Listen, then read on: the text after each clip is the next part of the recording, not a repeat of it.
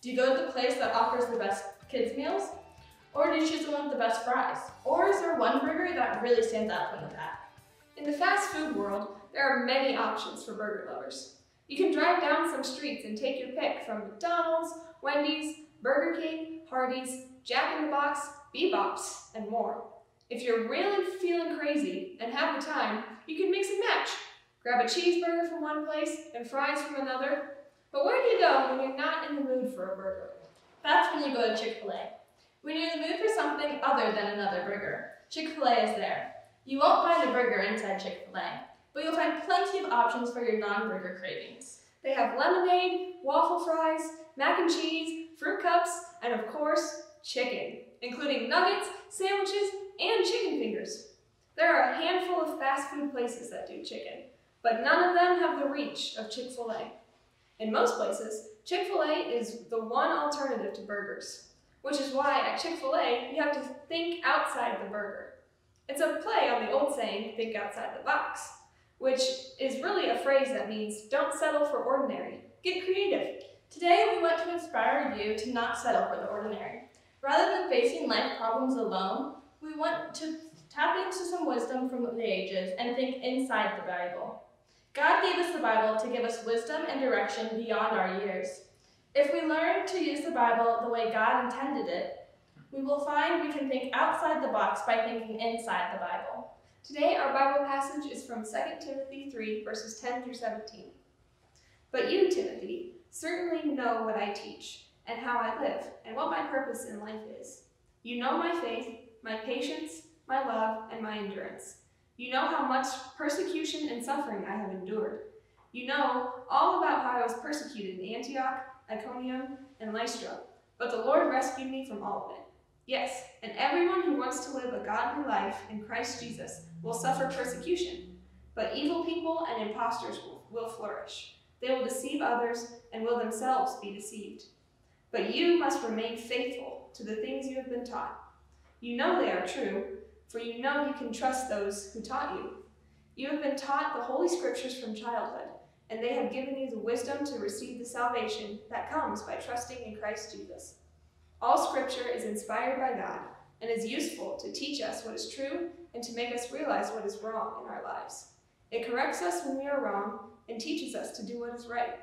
God uses it to prepare and equip his people to do every good work.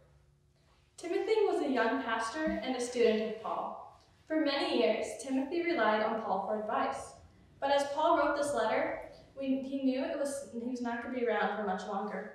Paul urged Timothy not to go it alone, and he told him to think inside the Bible.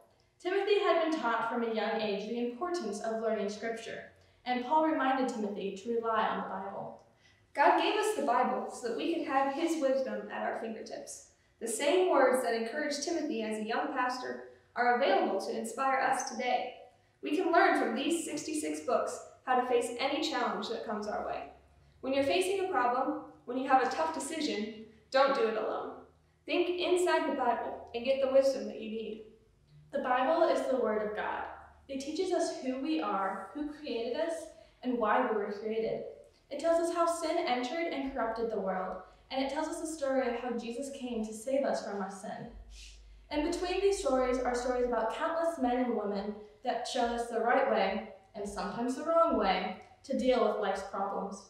Over and over, we see the men and women who leaned on God for their wisdom made the right choice. We see good kings leading the people in worship. We see ordinary men becoming extraordinary evangelists for Jesus. We see ordinary people standing up for justice and becoming heroes. Not because they were great, but because God was great. In every circumstance where we see someone doing something right, we see that they did not do it alone. God was with them. These heroes of faith relied on God and the Word of God to help them have courage and make the right choices. They got on their knees and prayed when they were afraid. They looked to the Scriptures for answers. Some, like Timothy, leaned on their spiritual mentors like Paul to help guide them. They did not go it alone. They thought inside the Bible. Kids, you're all going to face many challenges in this life. Challenges to stand up for what's right. Challenges to stand up to temptation. Challenges you can't even imagine. Sometimes you'll see them coming. Some will come out of nowhere. Whatever the case may be, you do not have to face these challenges alone. Think inside the Bible. Go to the source of all wisdom and ask God to speak to you. Take your Bible to a parent or another spiritual mentor if need be. Read the Bible with them and ask them to help you understand. Pray, and God will give you the answers.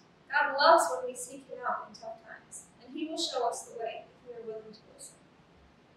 You weren't meant to live this life alone, and you aren't meant to make these tough choices alone. We can rely on God for answers. We can rely on the Bible to guide our steps. When life gets hard, think inside the Bible. God will show you the way, just as He did for Timothy. Let's close with a prayer. Dear God, thank you for giving us the Bible to help us find our way. In Jesus' name,